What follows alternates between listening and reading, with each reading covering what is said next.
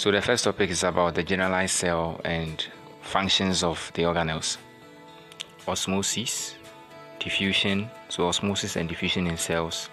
Then move on to diversity of living things. We have insects, fungus, the tilapia, frog, the fern, the moss, the bee, unicellular organisms, and then the grasshopper. Then we move on to interactions in nature. We have the soil, the ecosystem,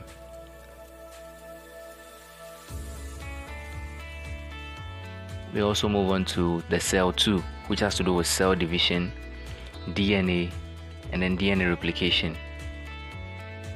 Move on to human ecology and health.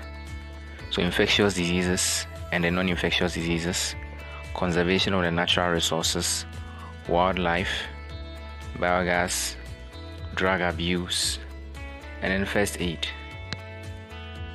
Now to the life processes, we have nutrition in plants and in mammals, coordination and control in mammals, and one of the most important topics you should expect is genetics, variation, and evolution. Click on the image by my channel name to see more videos which I make.